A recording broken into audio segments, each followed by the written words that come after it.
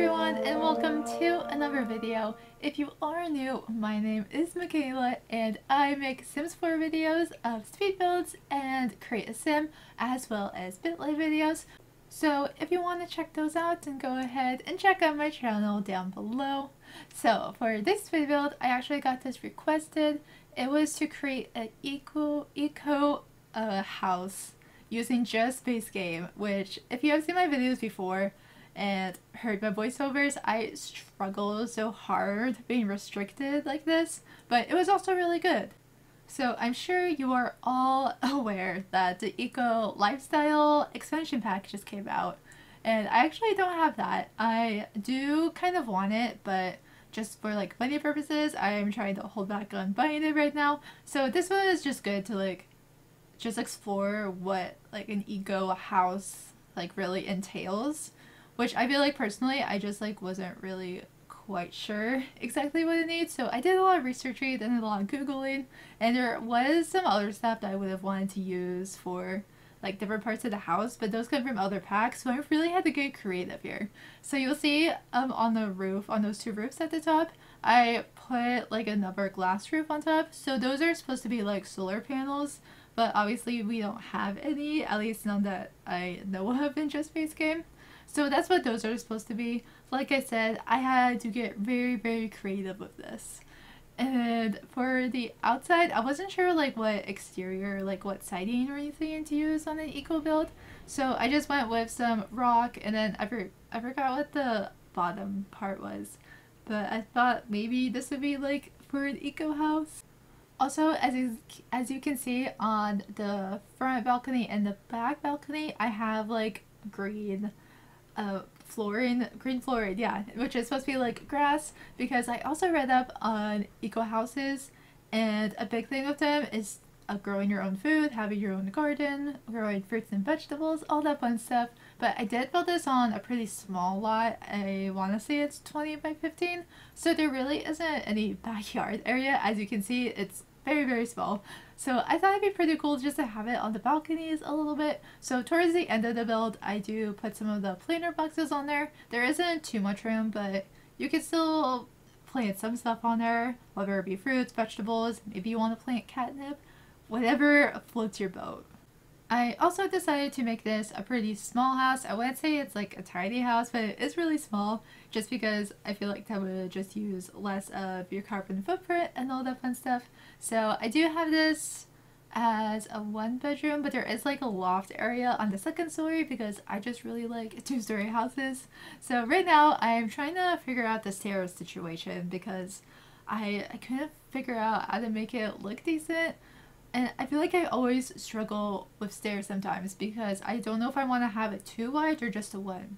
Because as much as I like it too wide, I also don't like it too wide, because it just feels so big. But I don't know, I ended up just going with the 1 wide, and I always like doing the L-shaped stairs because honestly they're just my favorite type of stairs. And part of that is probably because we didn't have L-shaped stairs for such a long time until Discovery University came out or something. So I just always use it, or just use any sort of variation of it. What I do really want in The Sims is to have a spiral staircase, because how freaking cool would that be? I'm really into fantasy and stuff like that. I don't always build it, but I always think about wanting to build it, and I think that'd be really cool. I remember one time when I was in Scotland, I went on this thing. It wasn't a castle. I mean, I went to a lot of castles too, but I went on something that had a spiral staircase all around, and I think it'd be cool to just recreate stuff like that. So right now I am just working on actually going into the house itself, which I feel like the layout itself was a little bit weird, and I wasn't sure how I wanted it to be. And so you see right here, I'm working on the kitchen, which I actually end up moving that, because usually when I build, I like having kitchens towards the back, so by a back door or something, just because that's what I'm used to in houses. But it ended up not really working out in this build, because I felt like the kitchen was really big, but then the living room area was awkwardly too small, and I feel like a living room should be bigger, because I feel like there's just more you do, versus in the kitchen you just cook. Although it is very important to have a big space in your kitchen as well. So I actually ended up moving the kitchen near the front door, which I still feel like is kind of weird. Like right now I'm just trying to move stuff around. I also have giant windows, so I guess this is kind of like a modern build, uh, which I think I also read online that just having a lot of natural sunlight and whatnot is really good for eco houses, just because then you're using less energy all around. So yeah, this is where I start moving all the kitchen and stuff over here. And yeah, it's like right next to the front door. But also, I feel like when I build in Sims, I always do like similar things all around. So it's probably good that I did do it this way, so that way I could start getting out of my comfort zone. So this is pretty much the layout that I kind of go with. I do move stuff around a little bit in here, so this would be like the living room, plus I have the dining room table, which I just kind of stuffed that in the corner because I didn't really know what to do with it. And I do have like electronics and whatnot in this build, so like I have the TV, and then upstairs I do have a laptop because I mean, in this day and age, technology is a very prevalent thing to our lives. And right now, I decided to turn on or like go into like night mode in build mode just so I could see what everything looks like in the dark, which I feel like is just a really good thing to do when you're building because you want to see what things look like in both daylight as well as the nighttime. And I don't know if you saw it in the kitchen, but the counters and the cabinets, I don't know what it's called, but they're from base game, obviously, since it's a base game only build. But these are actually one of my favorites out of the base game objects. I don't know, I just think it looks really cool, and I felt like it just needed to be in this build. And so right now I'm just working on decorating the kitchen a little bit, which there's not enough clutter in base game. I don't know how I managed to build without like any packs for a while because I mean I got into The Sims 4 a little bit later than probably most of you, and so when I did finally get into it, a lot of packs had already been out, but I was just working on base game for, I guess it wasn't too terribly long, but it was probably like a month or two because I was like, oh, this is fine. I also didn't use any mods or custom content or anything because when I first got into The Sims 4, I was using my laptop, which it was like a $200 laptop from Walmart, not good at all. It could barely handle The Sims, honestly. And when I did finally start getting more packs, it ended up being worse. But now I have a desktop that can handle The Sims and all the packs I have, as well as sometimes mods and custom content. So over here I have this awkward space underneath the stairs, which I wasn't quite sure what to do with. I mean, I guess one thing is I just could have blocked it off with walls or something, but felt like since it was such a small house already that I wanted to have as much open space as I could. So as you can see over there, I just tucked a bookshelf under there. I really want to put a chair under there as well, just so your sim could have a spot to sit down as well, but it ended up not working. I mean, I feel like they probably couldn't actually go in there, but also if they could, then their head would probably just clip through the stairs, which wouldn't be good.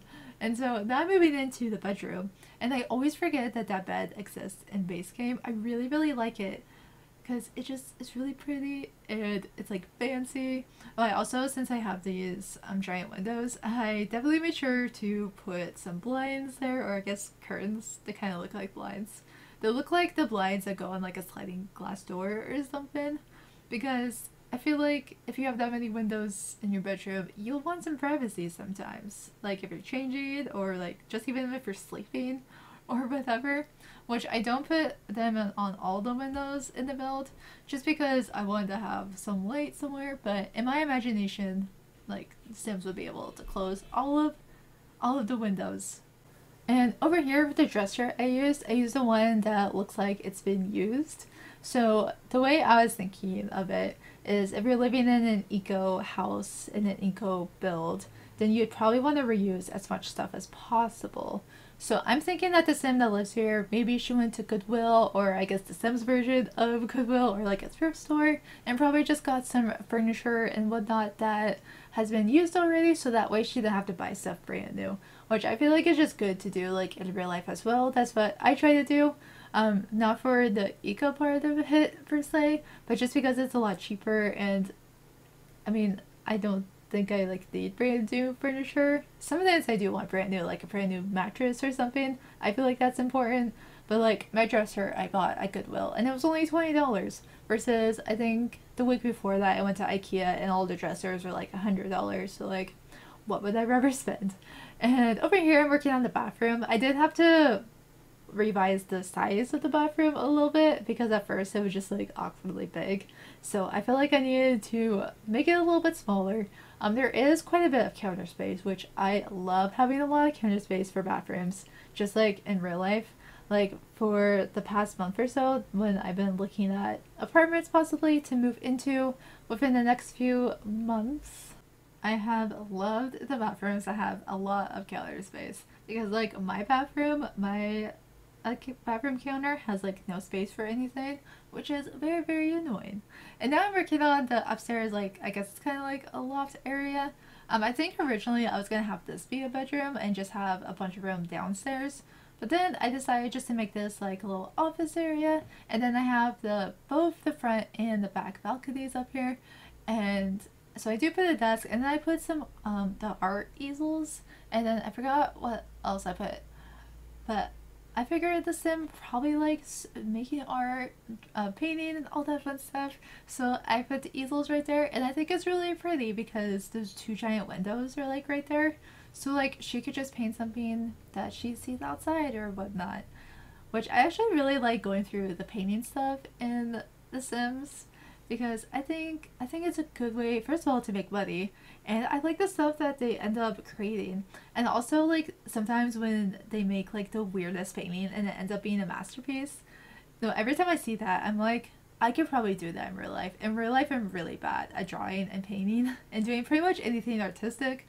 My artistic abilities come from like building in The Sims, and I feel like that's the extent of it. I know if I were to practice then I would obviously get better at it, but I just also feel like it's not like my like cup of tea or something. I don't know. Hopefully that just made sense. And now that we're coming towards the end of the build, this is where I put the little planter boxes so that way your sim can plant whatever he or she would like to. And the last thing I do is just do a little bit of landscaping outside. I didn't do anything too crazy. I put these planter boxes outside, which I thought were really pretty. I always forget that those exist. As well as just a few flowers and bushes, and I do put quite a few trees out here as well. And I feel like with it being like so small and there's not a whole lot of landscaping to begin with, I do really like the way that it turned out. But anyways, this is just about the end of this video. Thank you guys so much for watching. If you do have the new pack, please let me know how it is because I do want to get it eventually. And if you did like this video, then please make sure to give it a big thumbs up. And if you have not already, then go ahead and hit that subscribe button. And I will see you all in the next video. Bye everyone.